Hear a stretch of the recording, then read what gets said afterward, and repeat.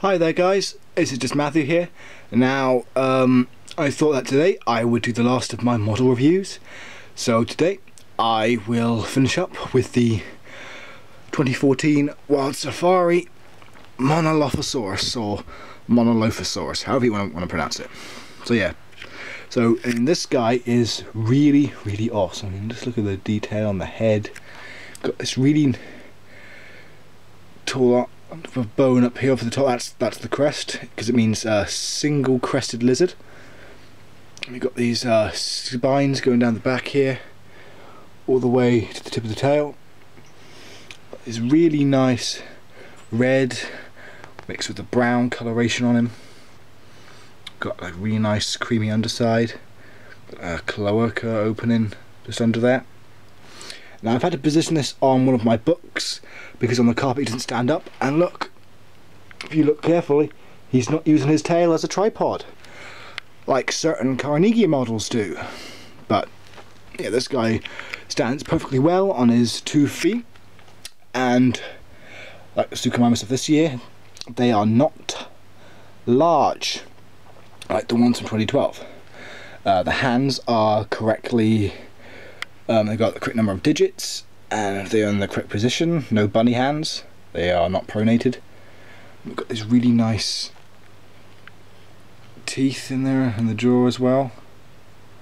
Got the nostril there. We've got an ear on the side there as well. Yeah, and yeah, I think this is the first time that Monolophosaurus has actually been made in any model range.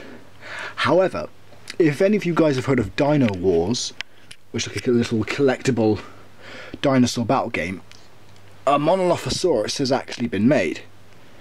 These little ones, and I think that they make pretty cool little babies. I've got 2 of these. I think they make a nice family unit.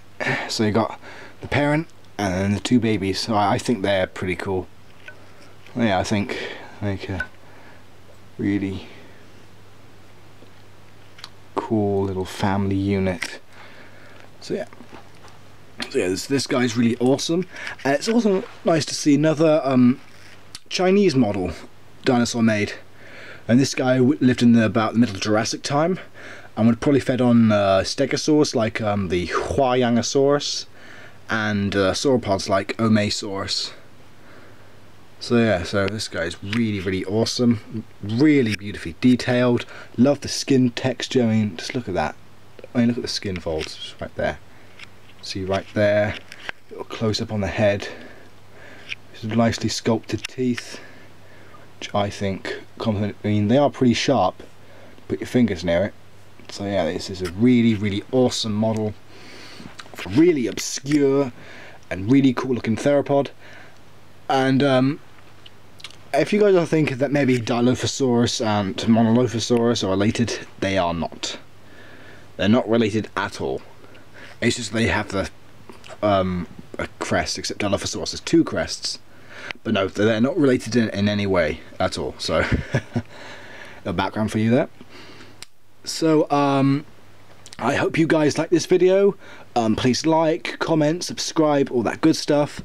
If there are any other models you want me to review, please let me know in the comments below, or just message me. If you guys have added me on Facebook, just message me there, and I will get round to it. So take care guys.